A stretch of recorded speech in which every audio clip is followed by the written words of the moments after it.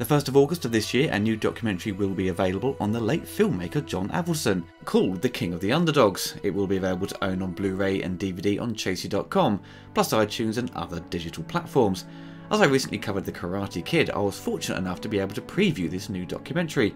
Filmmaker Derek Wayne Johnson has spent a long time putting together this documentary detailing John Avildsen's career, with interviews with John himself, Sylvester Stallone, Martin Scorsese, Ralph Macchio, Burt Reynolds, Carl Weathers and Talia Shire, to name just a few. John Avildsen sadly passed away in June of this year at the age of 81, and I had no idea there was a documentary on his career in the works.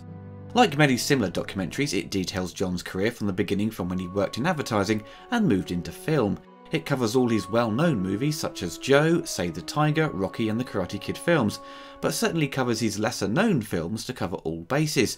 What is made clear throughout the documentary is that John was certainly a director that wasn't well known to the general movie public, and maybe through choice of his own the movies he made let them speak for themselves, and less about him as the director and his vision. He always stayed close to the script and was always passionate about the story. That was one of his many skills, getting the audience to care about the characters and be invested in their journey. Stories like Rocky and the Karate Kid really brought across that underdog narrative that the public always seems to flock to. People love seeing the blue-collar guy work his way up to success, and John was a pro at dealing with material like that.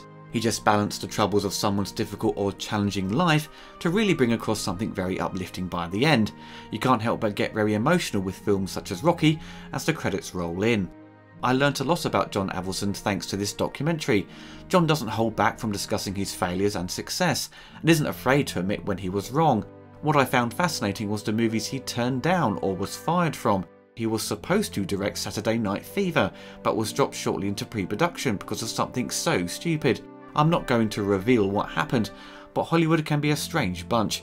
He turned down Rocky 2 to make another film, which he later regretted. Stallone brought him back for Rocky 5, and John fought to have the original ending where Rocky dies, and thought it was the perfect way to end it, but the studio said no, Rocky couldn't die.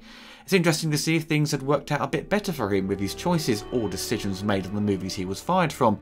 He may have gone on to even bigger movies.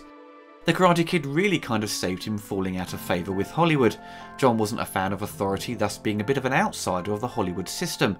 The many interviews with the actors he worked with all praised him for his working methods, but it was highlighted he could be stubborn to work with, which led to problems on the Jean-Claude Van Damme film Desert Heat. The 90s weren't really a good time for John, as you see in the documentary that the work begins to dry up, due to not having enough hits.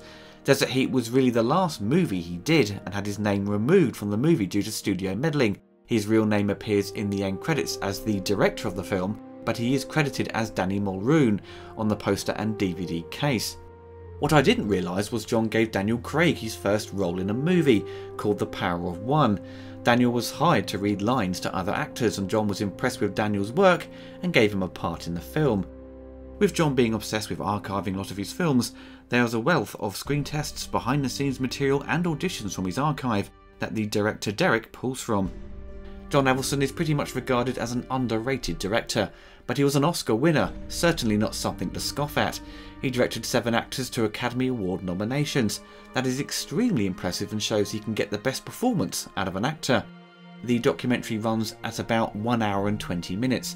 Now you may think that's a little short on covering a director's career and the large amount of movies he directed, but surprisingly it manages to cover all the points very efficiently.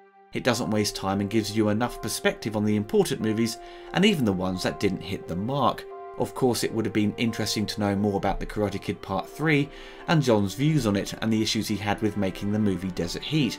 I suppose you have to look at it as a highlight of his career and giving some insight into each movie that reflects upon the narrative and direction of the story they are trying to tell with John's career, and not an extensive breakdown of each movie. It needs to be digestible for every viewer and not just hardcore film fans.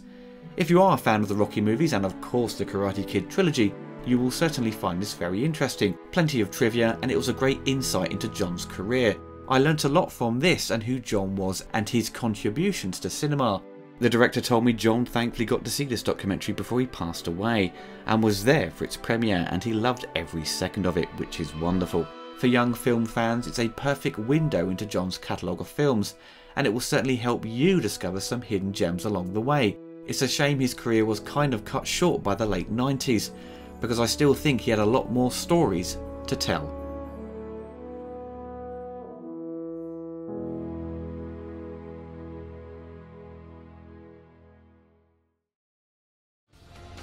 If you enjoyed the video, you can find more on my YouTube channel, and also you can follow me on Twitter.